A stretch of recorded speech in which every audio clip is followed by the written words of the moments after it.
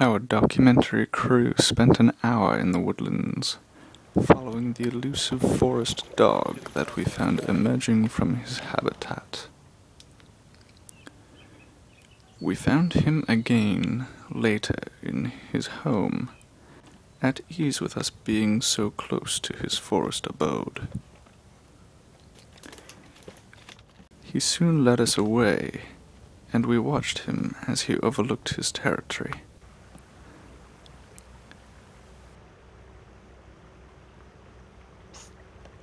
Here he sits atop his throne, constructed for him in this river by his pagan worshippers. The forest dog accepts sacrifices on a daily basis. He sees everything from his throne. Here, we follow him in the corridors of the meadows, protected under the cover of the tree boughs.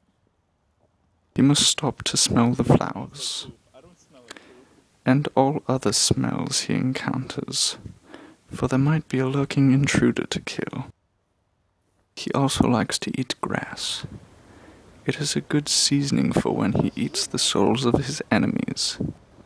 He must also eat the grass to maintain the pathways in the forest. That grass won't cut itself, you know. The forest dog prefers wide open areas to frolic and prance.